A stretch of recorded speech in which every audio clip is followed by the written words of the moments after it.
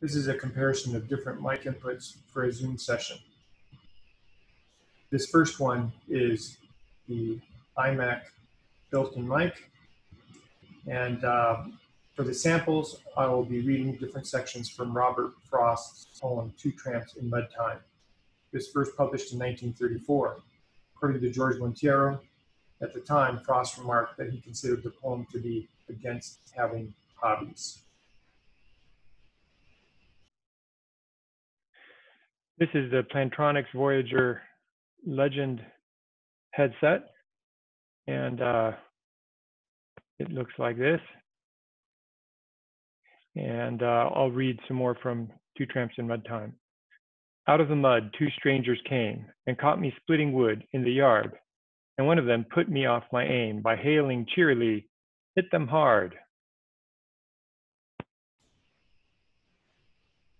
This is Geeky True Wireless earbuds. And they look like this. I know pretty well why he dropped behind and let the other go on away. I knew pretty well what he had in mind. He wanted to take my job for pay. This is Bose Quiet Control 30 wireless headphones. They look like that.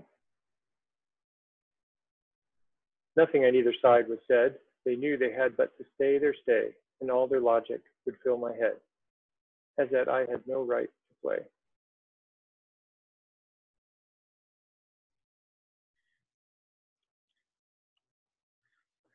These are the Powerbeats Pro wireless headphones, and they look like this.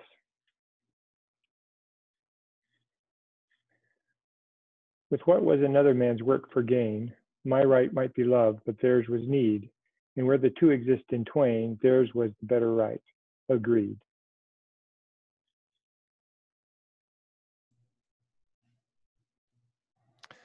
This is now the Pyle wired headset going into an Andrea Electronics USB audio interface. And those look like the following. This is what the headset looks like. And it goes into this little interface that looks like this. But yield who will to their separation.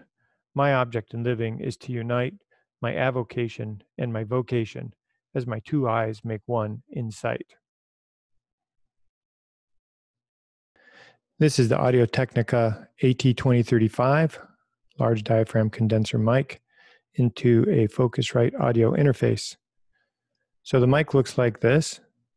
The interface looks like this, although this is fancier than what you need. This has 4 inputs. You only need 1 input, so you could get this one for less than half of the price. Only where love and need are one, and the work is play for mortal stakes, is the deed ever really done for heaven and the future's sakes.